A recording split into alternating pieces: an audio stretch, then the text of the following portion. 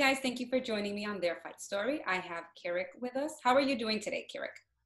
I am doing just fine, or at least as fine as anybody can be in 2020.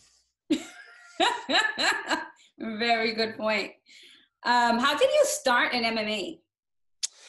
I started in MMA, well, I was 13 years old, and I was living in a little country in southern Africa called Lesotho. It had two movie theaters, and at one of the two movie theaters, they were playing a movie. And I walked there, it was like a 2-mile walk, and it was a Bruce Lee movie. And I was like, oh my God, this is the best thing I've ever seen in my entire life. I don't want to do anything for the rest of my life but that. So when I was 13, I was like, all right, all I want to do is martial arts. When I was, let's see, I got out of high school at 16, took a year off. So now I'm 21, graduated from college. I bought into a local martial arts studio, and we built that up, did reasonably well with it. And then in 93, we got a thing in the mail saying, hey, do you want to enter this fight? And I was like, I'd sort of seen things like it before. They had one in Taunton. They had one in New York. They had one in Hawaii. These kind of no holds barred things. And I'm like, I don't know, I might get hurt. But I was a little bit interested in it when we got that invite. And then I started reading articles that there was this UFC thing coming out. So all of us got together at a friend's condo, maybe 30, 40 of us, somewhere in there. And we watched UFC 1. And I thought it might have been faked until they said, John McCarthy goes, ready, go. And Gerard Gordeau runs across the ring, knocks down Taylor Tooley, kicks his tooth. Taylor Tooley's tooth goes tearing out of the cage and into the audience. And I was like, oh my God, this is actually real. So that was the start of my interest in MMA. So what was your first fight? First time, I didn't compete much. The first time, I don't remember the first time I actually went to a fight. The first time I fought was, I don't know, sometime probably late 90s. Yeah, late 90s or early 2000s, somewhere in there. The sport had evolved quite a bit, but it's not close to what it's not close to what it is now. The level of athletes now is just hugely better than it was. Like, I see amateurs now who are good. Like, they can fight, they can take a shot, they're highly conditioned, they're highly skilled. It's been a very impressive change. And if somebody said to me, what's the biggest change in mixed martial arts in the last 20 years, I think the number one thing, it's undeniable, the number one thing is the growth of the UFC. But the number two thing is the rise in amateur mixed martial arts. It's really been awesome for me to see a now worldwide movement in people competing at the amateur level under somewhat safer rules. Now, I also see that you are an author of the Fighter's Notebook. Yeah, I've written a few. That's kind of a weird story. I've written a few books on MMA. That book, I believe, was the first book ever on MMA, and it all started because I hide my own Easter eggs. I cannot remember anything in life. So we were driving down to Renzo Gracie's every Friday. It's like a 3.5-hour drive, getting a private lesson from him. We were going to seminars. We were trying to figure it out from tapes. We're trying to figure this whole thing out, but my mind doesn't retain anything. So I started taking notes, and I took really detailed notes so I could remember anything. How to do an armbar, how to take 5 pages of notes. And then for work at my gym, we bought a Mac SE computer, and you could digitize video from it. Some kid explained it to me. This is S-Video in. It's like video, you can put it in. And I had some videotapes, and I'm like, you know what? I would remember this stuff better if it had pictures to go along with my words. So I would take a videotape and do a screen capture and put it into my notes. And after doing that for a year or something, I was like, you know, I think these notes could be a book. So I reached out to Renzo, and I was like, hey, because he had an 11-tape set that I had I had transcribed the entire thing. I'd transcribed every technique. I'd put 6 pictures for each one. And I was like, Kenzo, you know, I love your tapes, and I made this book, and how about if we just trade? You can have the book and I can have free private lessons or something. And he goes, the book looks really good, but I'm not the business guy. Craig Kukuk is a business guy. Go talk to him. Kukuk wasn't interested. So I'm like, all right, I'll do it myself. But I didn't want to plagiarize any of their moves. So I had to change. I had to find new moves. Yes. That took about a year. So in 98, I released the Fighter's Notebook. It had about 600 pages. 300,000 words. It was big for the time. It was pretty comprehensive. Every single thing in there is wrong now. Anything anybody sees in there, it's wrong. But at the time, it was pretty comprehensive. But then I didn't really have any way to market it. So I went on the internet and I grabbed a few URLs like mixedmartialarts.com. Nobody even thought to grab that. Yeah. We didn't even end up using that one. We used submissionfighting.com. But then my mother said, honey, some of my friends, when I tell them submission fighting, think it's something really weird. And I was like, all right, Mom, sorry, my bad. So went to MMATV and eventually back to mixedmartialarts.com we have now. But anyways, I grabbed a bunch of URLs and I built a website just to try and let people know the book was out there. Mm-hmm. And then almost as an afterthought, we added like a chat forum, a message board to the site. And the message board ended up being what the most popular thing was. I didn't anticipate it at all. I actually argued against it. But really? That's how the book led me to the internet. Yeah. So if you wouldn't have done your book, you wouldn't have done MMA TV, or is that something you would have eventually? I would have eventually done it because I think I had a function. It was like Tinder, but for guys that wanted to fight. Because now you can get an amateur fight. You know, you go to your coach, like, hey coach, you want to fight? You train for a couple of years and you fight. Boom, it's done. But there were no fights then. Yeah. Guys around here in New England were going down to like Virginia if they wanted to have a fight. And so this is long pre-Tinder, but I was like, you know, it's what Tinder was. People want to date, and so it connects them. People want to fight, it connects them. And I actually did launch it. It ended up being a little bit popular, but not real popular. But I would have eventually done that, even if I hadn't had the book that I wanted to market. But I never would have had a message board because there was a website then called defend.net, run by a guy from down in Texas named Tim Musell, and he had a message board, and I loved that message board. I didn't want to have another one because I liked his. So I wouldn't have done that, but I would have had a website of some sort with a fight finder on it, or I don't want to call it a fight finder because that steals from Sherdog. A fights finder, so you can fight somebody to find somebody to fight.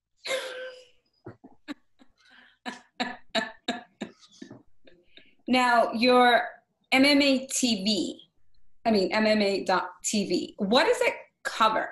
So if people are going on it for the first time, what is it? The website is a couple of different. It has a couple of different parts. Historically, the most popular part of it has always been the message boards. Mm-hmm. We've got about 10 different message boards. You can talk about Brazilian Jiu-Jitsu. You can talk about mixed martial arts. We've got the most popular part, which is a little ironic because I tried to stop it for so many years, is where people talk about anything but fighting. There's a forum called Other Ground where you're not allowed to talk about fighting. It's forbidden. So they talk about life and cigars and whiskey and the president and whatever they want to talk about. So you can talk about fighting and you can talk about not fighting on the site. We've also got a database of all the fights in the sport's history. 11 years ago, there was a request for proposal from the Association of Boxing Commissions for a records keeper for MMA. Mm-hmm. There's a federal law, the Muhammad Ali Act, that mandates that a body be established, the Association of Boxing Commissions, to regulate boxing, and that they maintain records of wins, losses, and suspensions. Mm-hmm. So you can't get knocked out in Massachusetts and then get suspended for 90 days and then fight New Hampshire the next weekend, and so on until you're all abada-babada. So they applied the spirit of that law to mixed martial arts. called for an MMA records keeper. I was honored to be selected as such. And so we have a big database on the site of all the fights in the sports history too. And then I would say a third part of the site is we have a bunch of content for more popular consumption. Just like, oh my God, here's a guy using Taekwondo on the street to jump kick somebody and that sort of thing. I'd say those are the three most popular. And I guess I would add a fourth one. On our front page, we curate all the news in the sport, or what we think is the most compelling news in the sport. So if somebody on the forum talks about a news item and people are really excited about it, we put that on the front there.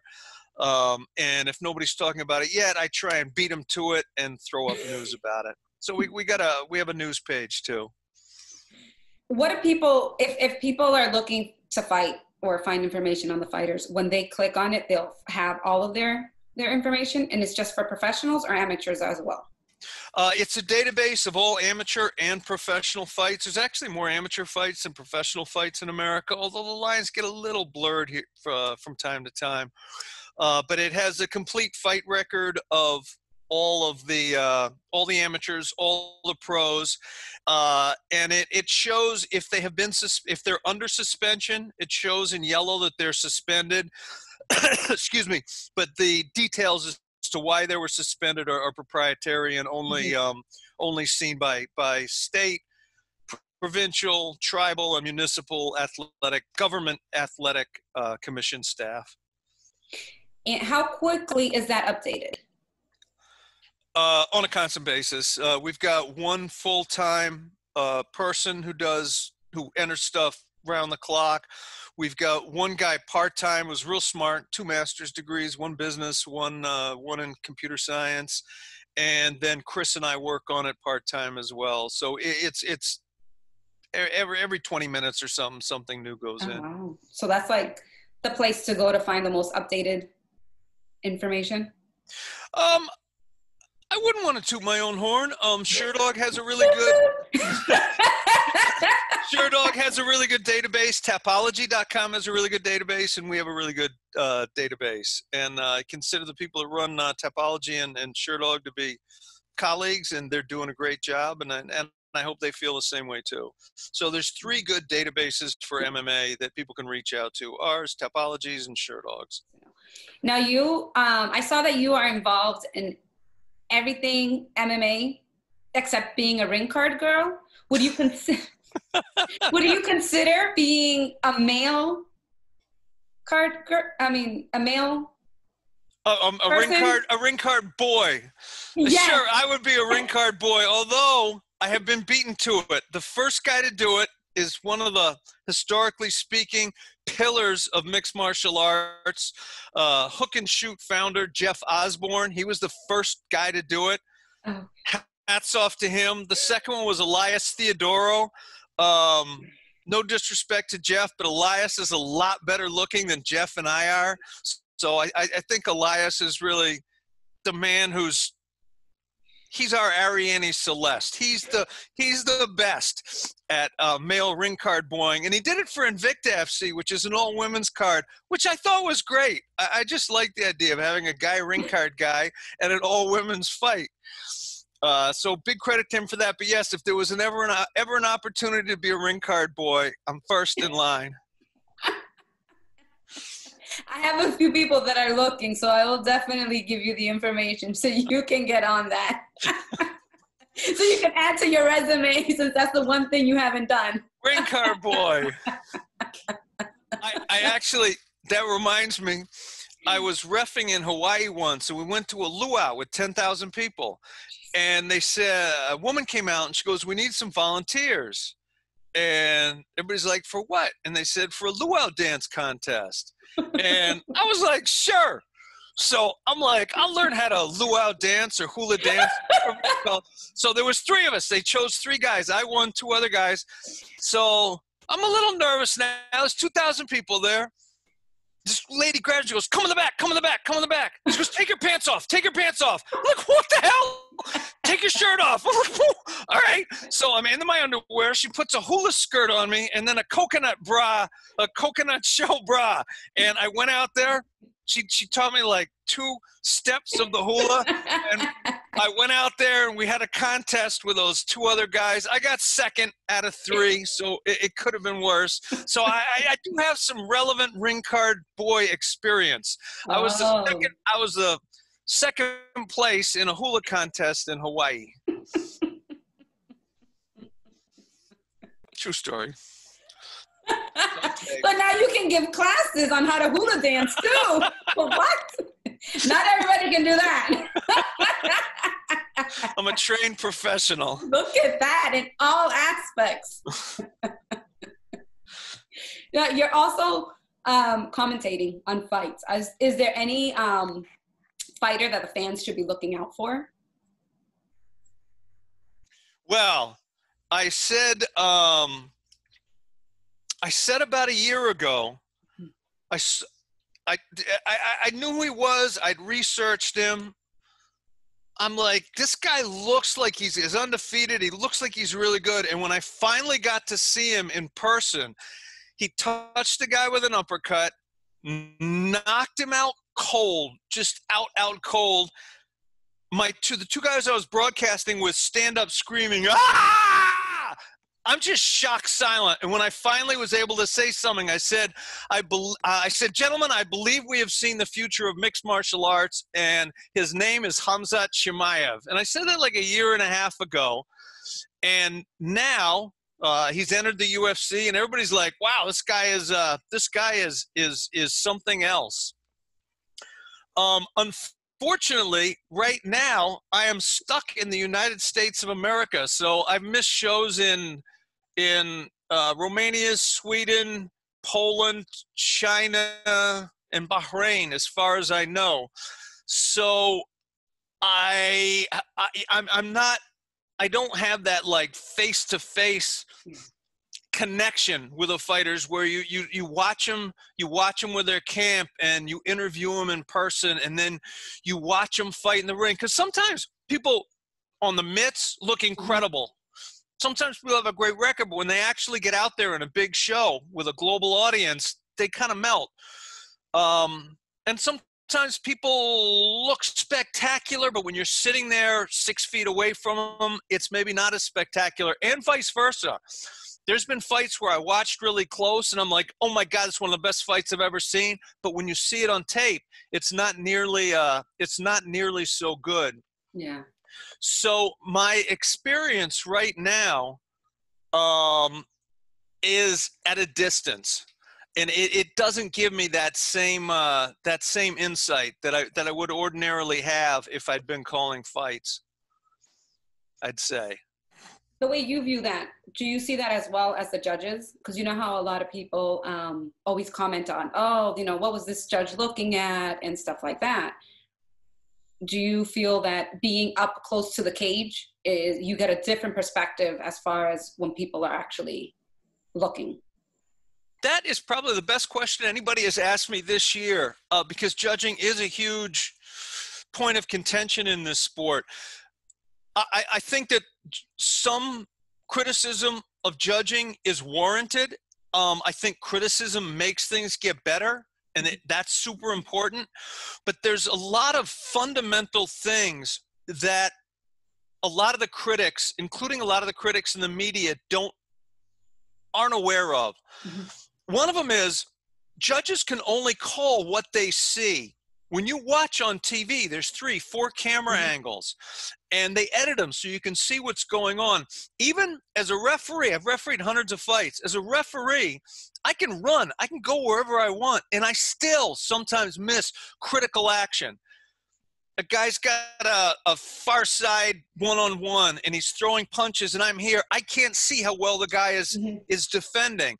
And so it takes me a split second to run around and see. Judges are stuck in a seat, and they only have available to them what they can see. They can't call what they think happened. They can only call the fight as they see it.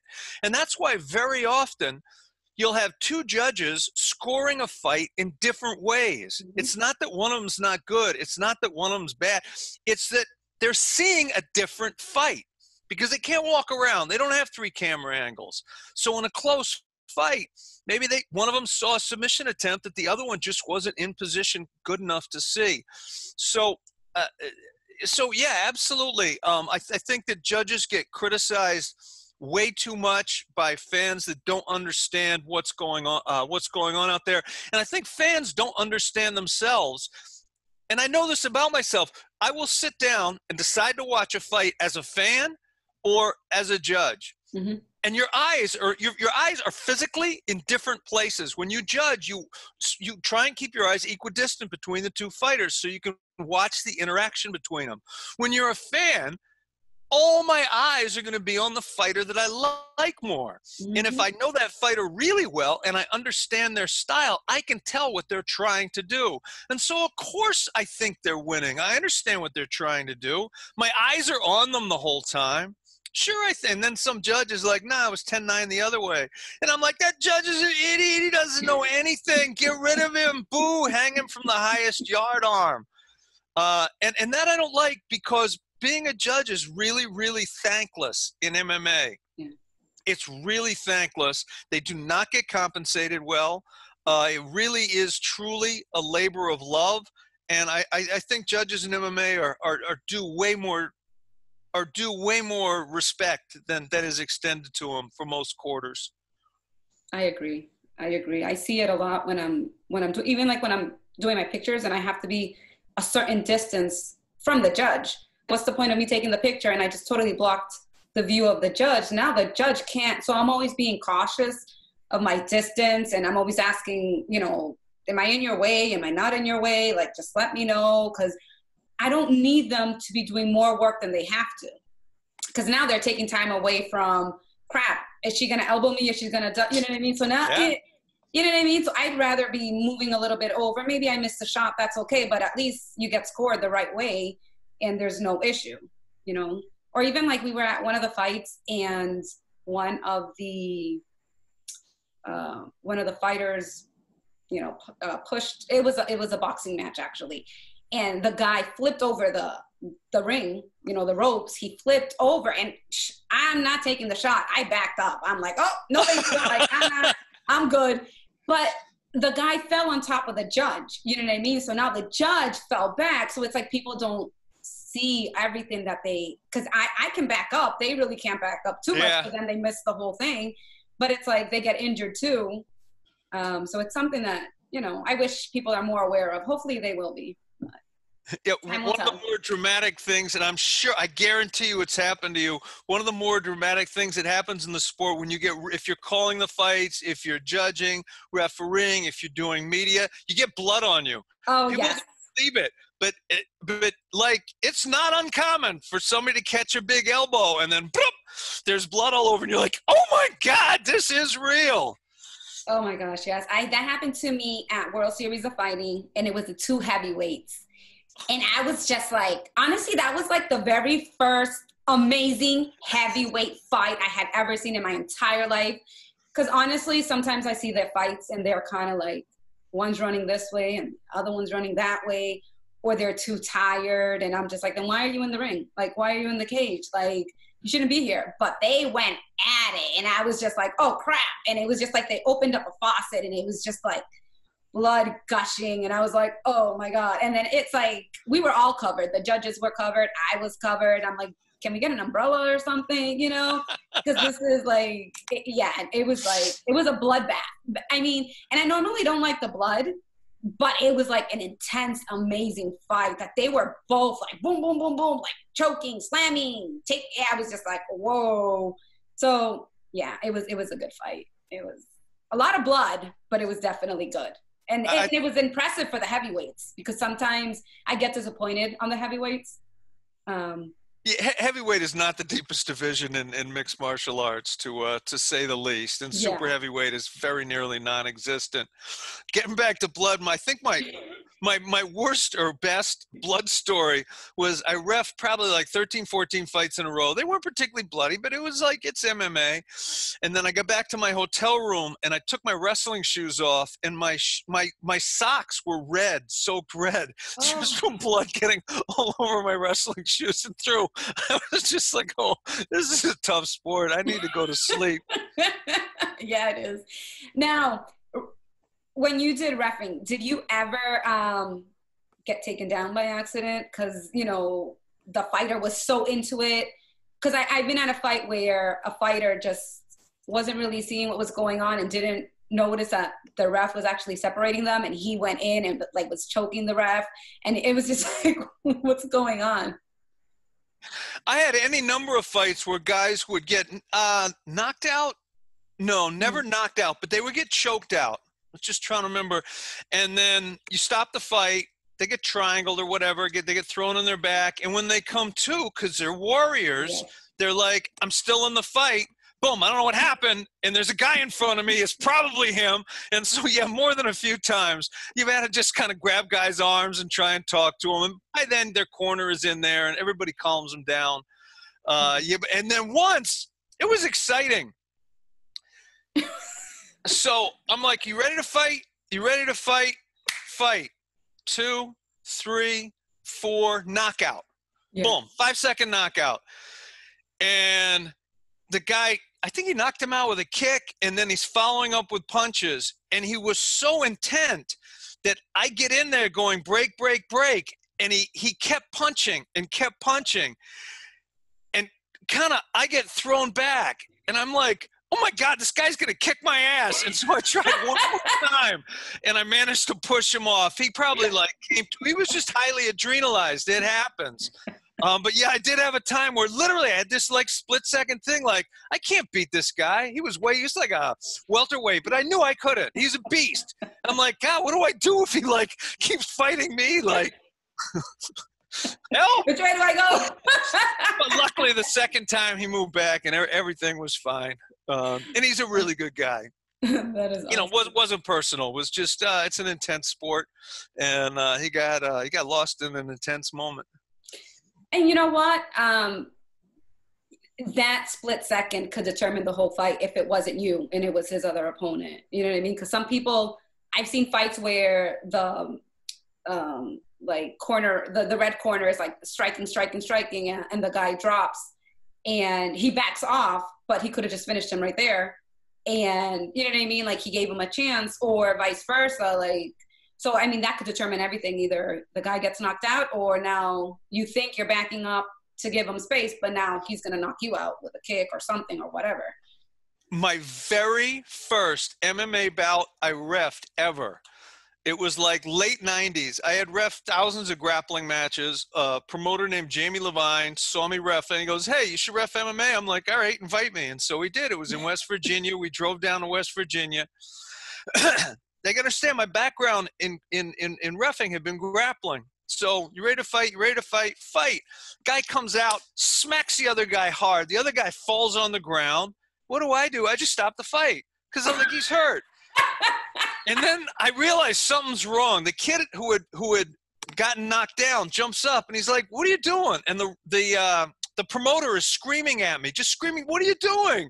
And I'm like looking around, and like 15 seconds passed, and I realized this is pre-regulation days. I'm like, I can do whatever I want. So I'm like, okay, you ready? Ready? Keep fighting. I had already stopped the fight.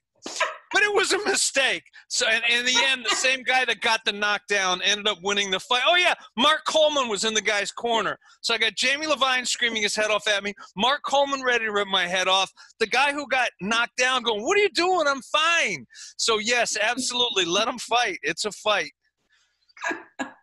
Do you have any pictures or footage that we can review?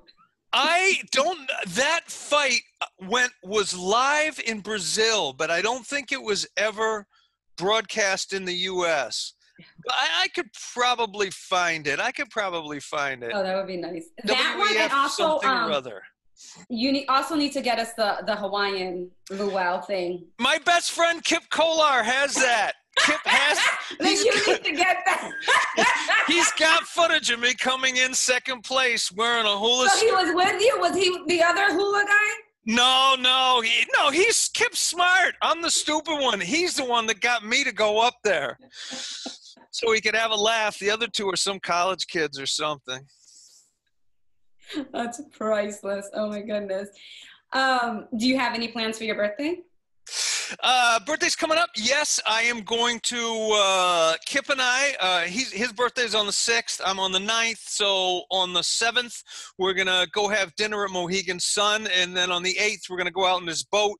And then on the 9th, my ex-girlfriend's children, who are now post-college age, said, hey, we want to make you a birthday cake. So I'm going to Cambridge to get a birthday cake from them.